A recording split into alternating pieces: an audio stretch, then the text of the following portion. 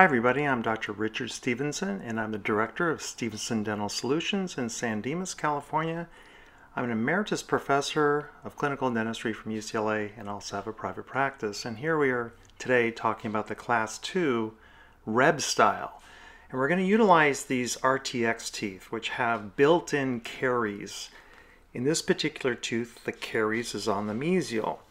Now the REB is going to use something very similar to this, not exactly this tooth, but very, very similar. They're going to be utilizing a tooth called the composite, which is not available for purchase. It's only available for the testing agencies. These teeth are also made as anterior caries teeth as well, so for class 3s, like in this example, or maybe number 30 on the mesial, which we're showing you here. This one is used on the RTX exam. And I've cut the preparation just quickly to show you where the caries would be located in this particular situation. But let's go ahead and get started on the maxillary isolation.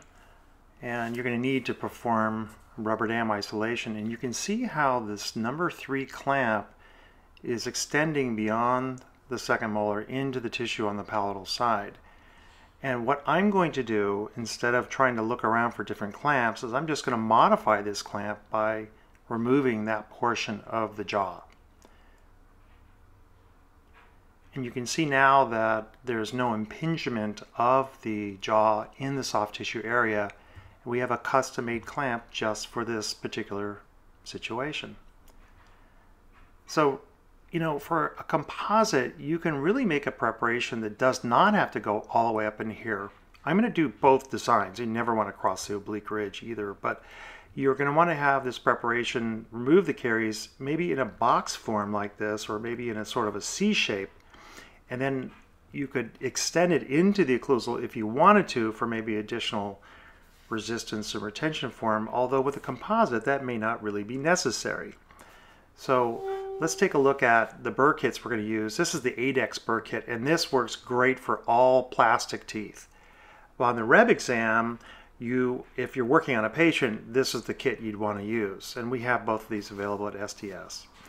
We're going to start with a 330 diamond, and this is on the 𝐦𝐸𝐷𝐥 kit because 𝐦𝐸𝐷𝐥 is all about these plastic teeth.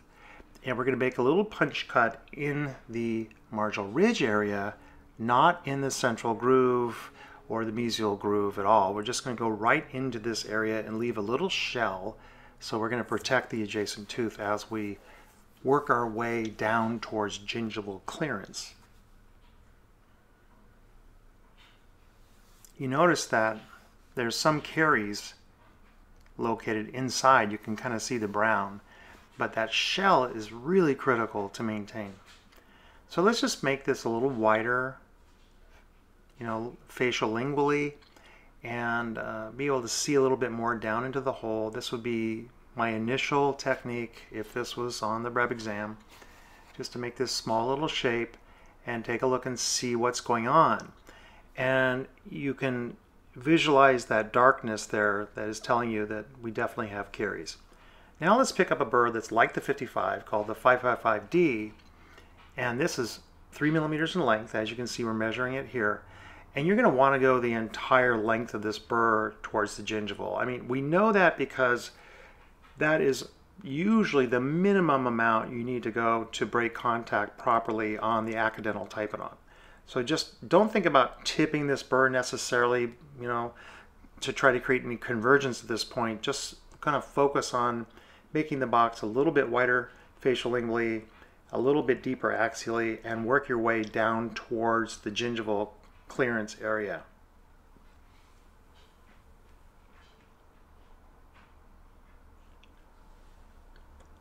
You know, this undermining of the wall followed by chipping that lip away is such a great technique to gain clearance.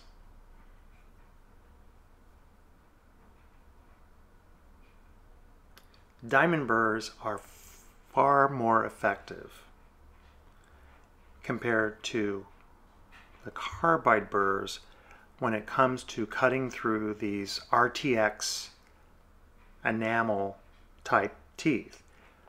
They'll cut very efficiently compared to a carbide. And that's why we have these on the burr block. These are called operative diamonds, and they're based off of the shape of the carbide. You can see that there's really no decay on the lingual side, but of course we need to break contact anyway. Most of the caries remaining is on the facial wall and of course on the axial wall. So we just continue and make the preparation a little bit wider. And once again, you can see the caries clearly on the axial wall, and then you also see this little area on the 𝐷𝐸𝐽 on the facial. And one of the ways you can get yourself in trouble on this exam is to miss decay at the 𝐷𝐸𝐽. Performing our little Sturtevant chip by knocking out that little gingival area, and you can see how we're already gaining the lingual clearance at this point, and we're getting a lot of the gingival clearance as well.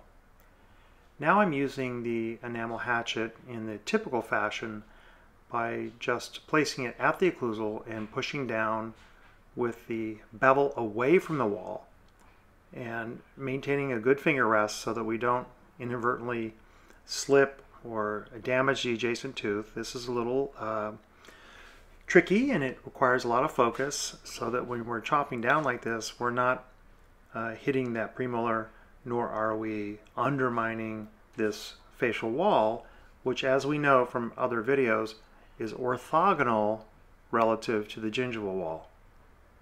And we're going to perform the same maneuver now on the lingual, and we're removing the little lip of undermined tooth structure.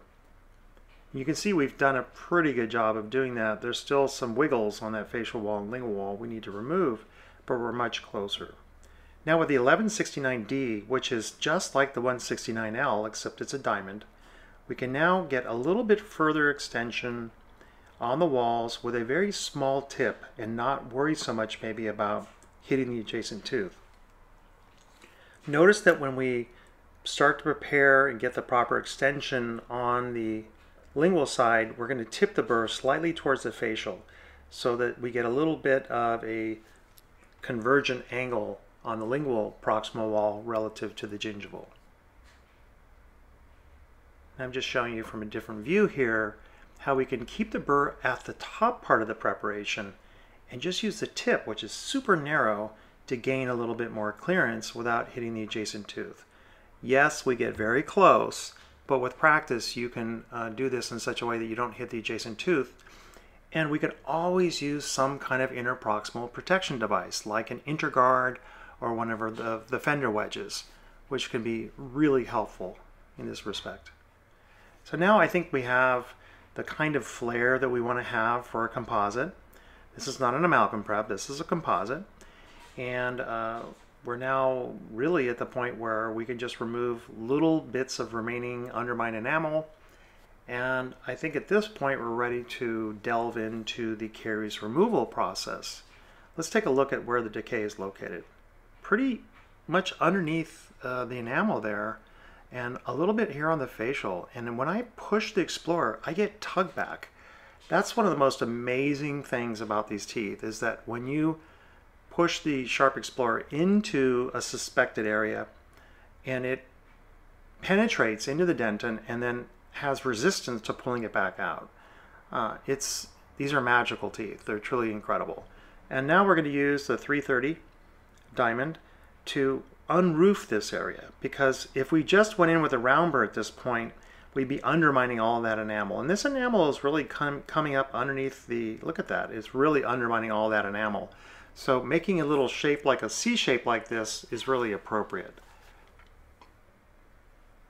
And so let's just continue with a little bit more of this kind of concave look so that we isolate the caries to just completely an axial wall that is indented, and we're not going to be undermining any enamel when we go to remove this with our slow speed.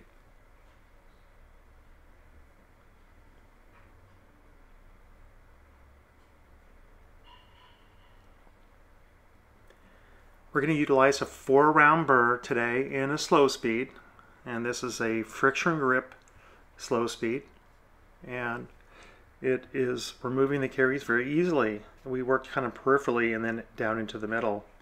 Now the key here is don't assume you're done when you see no more stain.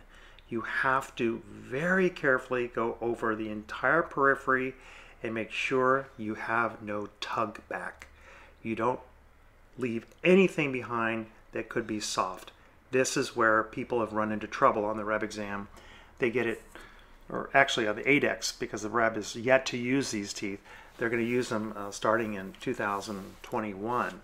So be ready. But on the 𝐸dex exam, people had trouble with this aspect because they got the stain out, but they didn't realize that this tooth is so sophisticated that areas are going to be carious and soft even when they look non-carious.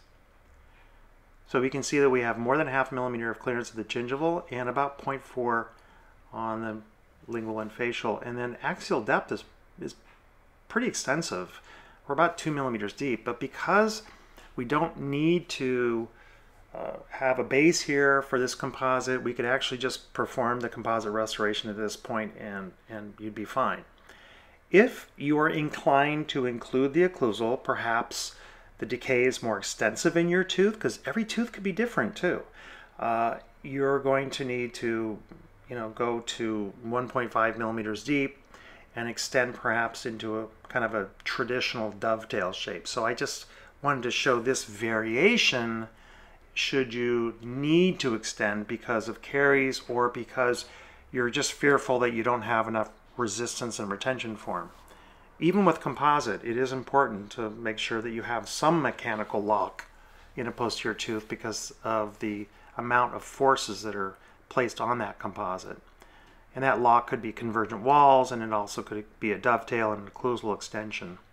So this is a 330 RGS, which is a burr that is just designed to make outline forms smooth without appreciably deepening the pupil while you're doing so. And it works really, really well. It's got to be one of my favorite burrs for finishing good, conservative composite and amalgam preparations. And really, this is just about it. You can go with a gingival margin trimmer. This is a mesial GMT, and make sure that we've removed all the loose enamel rods and perhaps even place a little bevel down at the gingival wall, and start with the instrument in the middle and work towards the lingual, and same thing on the facial. You can also, kind of run this instrument up occlusally and remove any little potential undermined enamel rods in that area. Start in the middle and rotate over towards the facial. And then don't forget, the axial pupil should be beveled. Even though the axial pupil is significantly deep in this area because of the caries removal, we need to make sure that that is nice and rounded. If for some reason you have any adjacent tooth damage, you can see the clearance there. It looks nice and uniform. And let's rotate this to the other side, towards the lingual side, and take a look at that. And I think that we're going to see that it should be pretty clear. Yeah, that's cool. Okay, so you can see it's pretty uniform. You can always look from the outside in and see how your walls are if there's any irregularities. And if you do have any adjacent tooth damage, you really got to get in there with a disc and smooth it and make sure that there's no damage whatsoever and it's polished nicely. You can use some kind of an emergency adjacent tooth repair system. You can make one of your own. You can find these on the internet. You can check out our site. I think we have some pretty good systems to correct adjacent tooth damage. But basically this is it, and at this point you get permission to restore the tooth, and you go on to the next step, which I would love to show you in a subsequent video. And this is the RTX number 14 MO, which will be used on the REB exam in 2021. So let's get ready for this. In the meantime, y'all take care. Thanks for watching.